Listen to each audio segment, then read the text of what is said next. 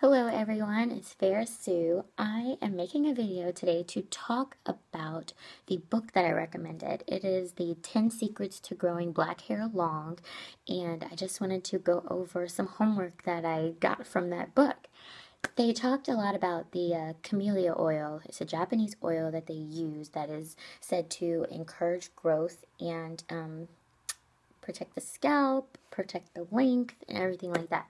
So, of course, I had to try it.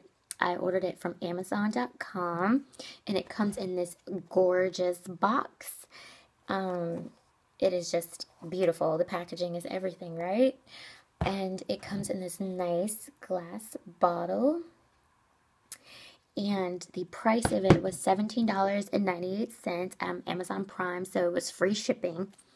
And I also want to talk about how I got this awesome package insert. It is all in Japanese, so I can't read it at all. But this picture right here, this is something that I have never seen before. And I don't need to speak Japanese to understand that this picture is a piece in my journey that I had never learned about before. I didn't realize that there was an actual pattern that you should follow when you're doing scalp massage. I would just always kind of go like this in a pattern and just, I would just do what felt right, which was to work my way from the edges to the center. So this picture alone that came with the camellia oil, it's just so exciting. And so the way it goes is that you will start at the front and go straight back. Then you will start at the sides and go towards the center of your head. Then the next step is starting from about behind the ears and going forward. The next step is going from the back of the nape of the neck and going to the center. And then it just shows a repeat of the same pattern where you go front to back, sides to center, and then nape of the neck to forward. And I just couldn't help myself. I was like, let me try this, let me share this, because my hair, I've been doing the hair garden fertilizer every single night this week before bed. I guess I've had this oil for about a week, and I just took it from the box today, and I was like, let me try this, and so far so good. It's like a nice thick feeling oil, and my hair loves oil. My hair thrives on oil. I don't use any gels or pomades or any styling product. I only use oil and ends butter because the way my scalp's set up, it's just too sensitive to everything. It's preservative, shea, coconut, anything extra. My scalp and my hair just don't need it, don't like it, don't want it. I got the memo, and I've just been making sure that with my journey that's what I stick to, what works for my scalp and my hair. Plus, I'm kind of crazy about ingredients, and I hope you guys have been paying attention to what I've been sharing in terms of ingredients and what they mean and how they do affect your hair. Also, I got this Tangle Tamer. It's like $5. So what I did was I put some of the oil into my palm, maybe like 3 or 4 drops, not a lot. I took that on my fingertips and I smoothed it into my scalp. And then I used my Tangle Tamer and I followed the pattern of the diagram. And I'll just demonstrate that right now.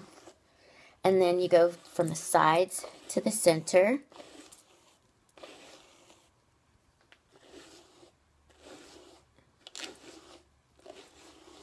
And then, like I said, you go from behind the ears and go forward.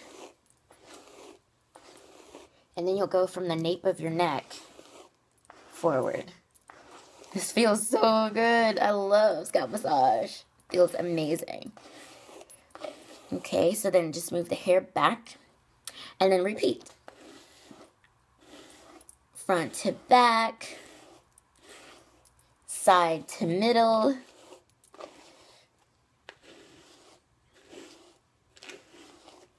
and then back to front. And my hair feels so good. It feels really amazing. And, I haven't really had to do much to it all week. My hair just loves just oil. It doesn't want anything else, and it doesn't need anything else. And so that's why my truth is that you don't need 1,000 products to get your hair to look healthy and grow and be healthy. Just stick to simple, a few good products, a few good ingredients, and your hair will thrive. I don't have good hair. I don't have special hair. It's not because I got Indian in my family. That has nothing to do with it. I take good care of my hair. I use good ingredients. I stay doing research. My hair is this long, and I still buy books, and I still read, and I still realize that there's so much that I don't know about hair. But traditionally and historically, if you look at Indian women, which I pay a lot of attention to, if you look at Japanese women, if you look at women from East India and other places around the world that have long hair. Brazilians, that's where the Morocco method comes from. I mean, you got to pay attention to what's working. And if we look to our own culture and we look at the Rastas, they wear their hair in locks and have them down to their ankles. You got to take it and put it all together. You got to find the regimen that makes sense and say, hey, enough of these people are getting it right. Rastas put their hair in locks, leave it alone. They keep their scalp clean. They massage and stimulate their roots, and they protect their ends because they're a lot. Copy paste. Indians from East India, even Native American Indians. I mean, seriously. What I've decided is that since I am going for my terminal length, yes, I have made it to this length doing what Fair Sue knows. But I also realize that, I have to stay constantly learning and staying open to different and new ideas. And so what I've decided to do is look into the other cultures, look into what they're doing. Like the lady with the toothbrush. Some of you guys have been getting as a healthy hair care tool, the toothbrush, because that's another method to apply the oils to your scalp. And I mean, the more you stimulate your scalp, the better. Doing the inversion method was another thing that it just works. And so it's the sum total of everything that I have been able to learn, to read, to absorb. But, a solution only works if you do the work. I give the links, I give the information, but unless you're willing to execute, I mean, it's really all up to you. Ball is completely in your court. And I just hope that I can continue to provide inspiration, provide information, and that, I can be a good influence on you to use real ingredients, use real products, use things that come from good sources that are cold expeller pressed, nothing hexane, no chemicals, because your skin is your largest organ, and your skin is absorbing amounts of these chemicals. I can't say exactly because everybody's different. And it matters to me that you're healthy, and it matters to me that your hair is thriving and that you're happy with your hair, and that I can continue to provide good information and good resources and good ideas, because I know that I don't have it all figured out. I've figured out enough, but there's always more that you can do.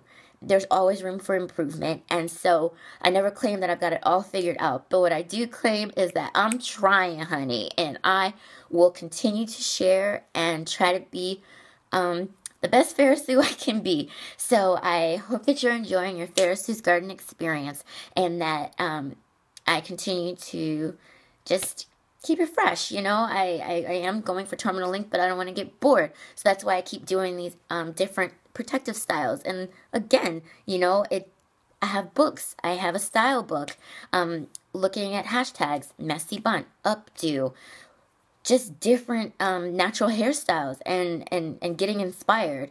And so, I don't know, I love it, and I love sharing what I've learned, and I just hope that this right here, the Camelia oil, like I said, it's all in Japanese. It's just so cool that I can't read anything on this box. But I'm really thrilled, and I look forward to great results, and I'm just gonna go ahead and incorporate that into my healthy hair care routine.